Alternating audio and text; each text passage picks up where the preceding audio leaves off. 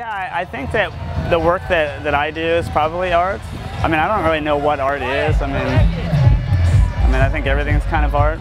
I'm Josh Flemming. I'm an artist and co-founder of Lightning in a Bottle. I co-designed most of the large structures that we built and set up for areas and stages.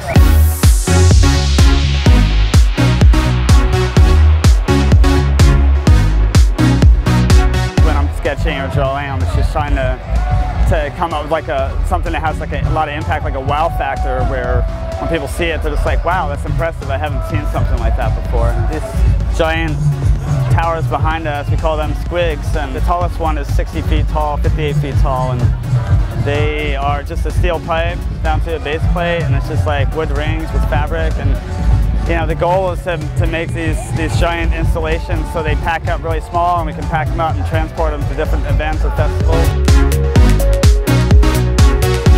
During the day, I want everything to look really like beautiful and dialed and buttoned up, like every detail. And at nighttime, I want it to light up and glow from different angles and be able to change colors and be interactive. You know, like 12 years ago, I started doing lighting design and was really into just, you know, sculpting with light, and gradually started making little light sculptures and lanterns, and those started turning into sculptures or larger sculptures, and then it just turned into full-on architecture and giant structures.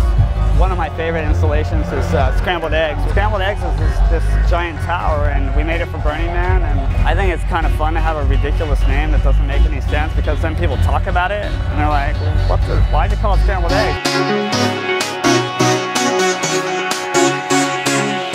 The Wookie Stage is named kind of, you know, I don't want to sound geeky, but, you know, like based off of Star Wars a little bit. Like, we were always fascinated by the Ewok village. We decided to build a platform up in the air and hang it from branches and throw the DJ up there. And, you know, it takes many different carpenters and artists, and it's a collaboration with everybody. So me and myself, I don't consider any of these things like mine or my design only. I feel like it's a collaboration with everybody, and everybody has a sense that everybody that works on it has a sense of ownership.